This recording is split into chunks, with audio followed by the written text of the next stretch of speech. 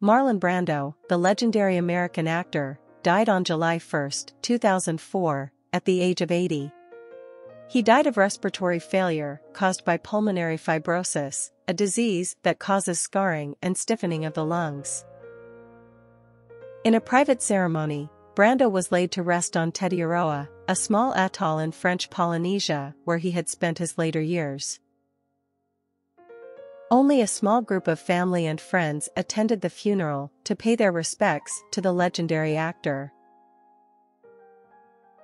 Brando's grave is located on Tetiaroa, on a hill overlooking the lagoon. The tomb is nothing more than a plain concrete slab with no inscriptions or decorations.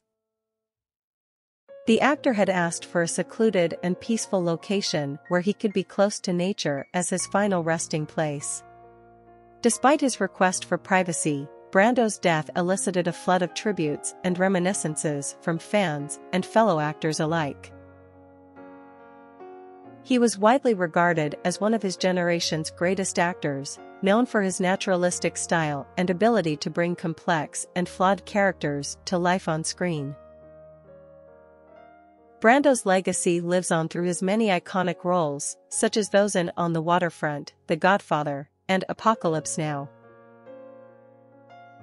He is remembered not only for his acting abilities, but also for his activism and forthrightness on social and political issues.